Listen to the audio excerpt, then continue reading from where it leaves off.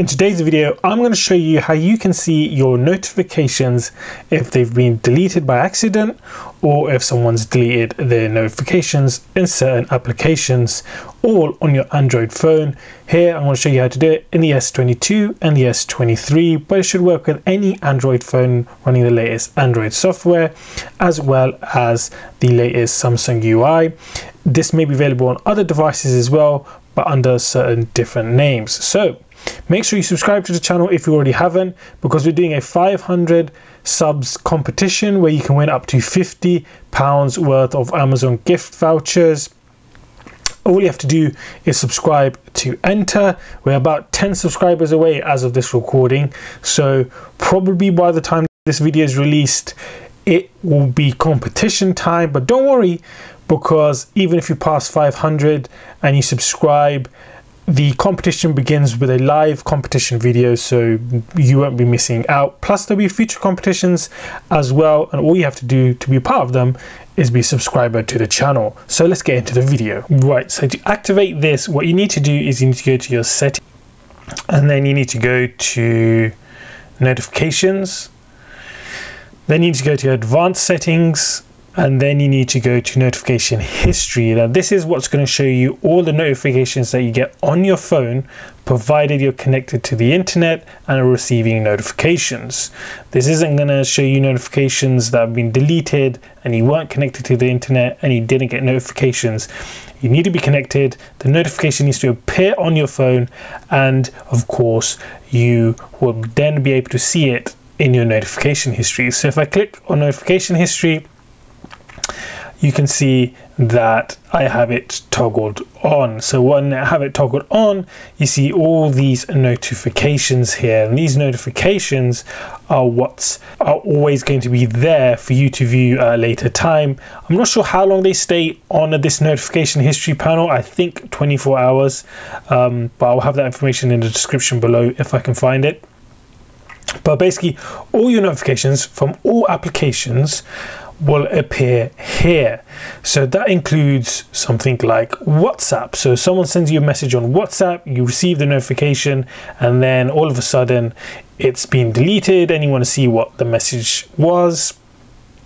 Then you can come to notification history and you'll be able to see the message. There are some parameters that you need to be aware of. So for example, you need to have notifications displaying on your phone in detailed view, which allows you to see the message in the application. You also need to have the notification detailed version activate in the application as well. So if you got your notification settings set to not have the pop-up come up and not have the detailed view of the notification, then unfortunately that's all you're going to get in notification history. So it's important to make sure you have that set up, and I'll show you how to do that in a little bit here. So all the messages will appear here, but there are a few things to take note. For example, if someone sends you a Snapchat, Snapchat only gives you a notification that shows you that someone snapped you, so you won't be able to see their message in the notification, and therefore you won't be able to see the notification message in the notification history other than it telling you so and so snapped you. So there will be no detail in that message there. Similarly, any other application that doesn't show you a detailed view of the notification, you won't get to see the message either. Also, when it comes to WhatsApp sharing links or pictures or disappearing messages and so on and so forth, they will not appear here like the text messages. So if someone sends you a picture, it will just say that someone sent you a photo. You can't view that photo if someone's deleted that photo. So it's literally only to do with text. Again, that applies to voice notes. You won't be able to play the voice notes. It'll just tell you that someone delivered a voice note. Another thing to note is once you get your notifications here, if you, for example, by accident cleared all your notification and there was a particular notification you wanted to see but not sure which application it came from, then you can view it here.